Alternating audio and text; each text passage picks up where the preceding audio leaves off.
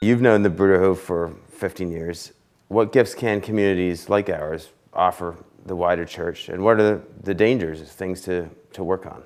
I think like communities that have been around for centuries, or communities like yours that have been around for generations now and continue to reproduce these with vitality, like we have so much to learn, that there's nothing new under the sun. So let's learn from these other folks. And the more diverse our cloud of witnesses is, the better off we are. One of the things that it was actually visiting your community up at Woodcrest, I think, when we got some tools for our toolbox, and a couple of them were to create a culture where confession comes natural, you know, where we make space for people to say, I'm sorry.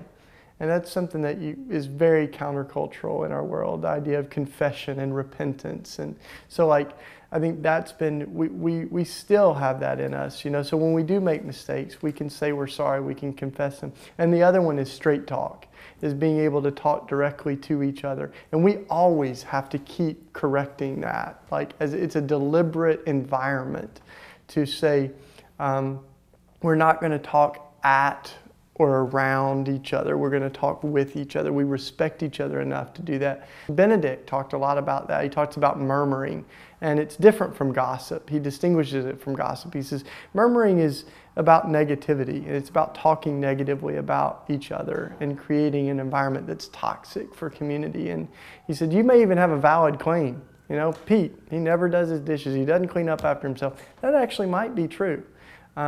But what you've done is more toxic than that. Like, we can deal with Pete's, you know,